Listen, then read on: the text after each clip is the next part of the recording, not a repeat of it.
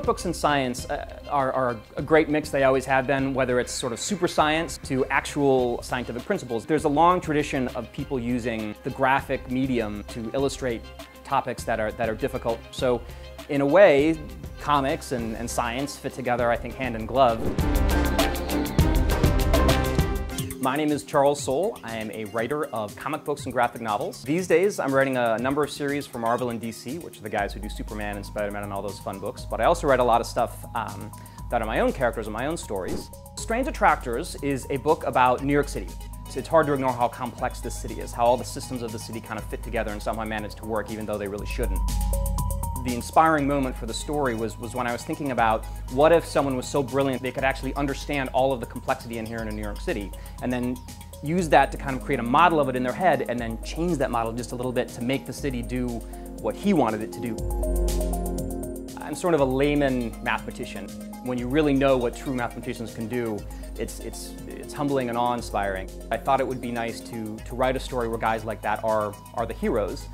In order to be able to write that way effectively, I had to do a bunch of research on my own, so I got as many books as I could about, complexity theory, chaos theory, and kind of the way all that stuff works. The next big project, Letter 44, is about an incoming president who gets that secret letter from the outgoing president. And that letter says, hey man, this job is really tough, good luck with it. By the way, we found aliens in the asteroid belt 7 years ago. My goal in writing this series was to first pay tribute to astronauts who are they are true superheroes. It's unbelievable the things that these guys are capable of, and it's like no big deal, it's their job. Letter 44 was a series that I really wanted to make sure was as reasonably accurate as possible. I did a ton of reading about the actual capabilities of the space program today, the things that are being developed in the private sector. You think you know how a rocket works, you think you know what it's like to be in space, but you really don't. I mean, I spent a good afternoon investigating astronaut toilets, which was engaging. I had to look and see what it's like when you cry in space, what happens to your tears. It turns out they're like little globes that kind of collect in the corners of your eyes.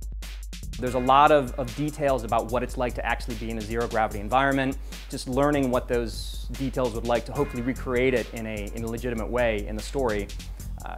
I love it. I keep doing it. It's fantastic.